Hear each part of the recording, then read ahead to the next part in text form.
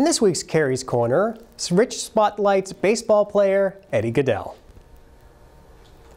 Last week we talked a little bit about Dick Flavin, the man who has succeeded but not replaced the late great Clark Booth on a few local sports pages.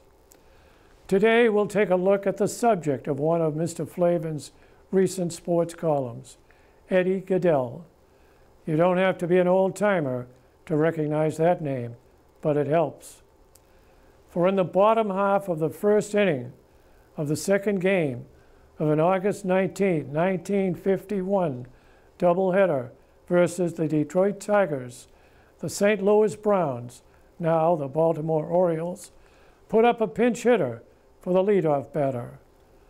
That 26-year-old right-handed pinch hitter making his major league debut was 3 foot 7 inch, 65-pound Eddie Gaedel, wearing the number 1/8 on his Browns uniform, between the letters of which and Gaedel's knees left little more than an inch, the smallest strike zone in baseball history.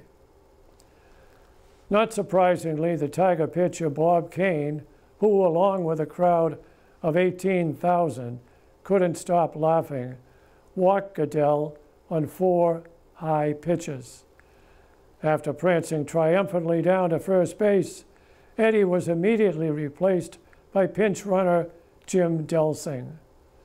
When Eddie Gaedel died at the age of 36 in 1961, the only baseball person at his funeral was Bob Kane, who had met Eddie only once, Sunday afternoon, August 19, 1951, on a baseball field. A stint in the hospital prevented the Browns' flamboyant owner, Bill Veeck, from attending Eddie Gaedel's funeral.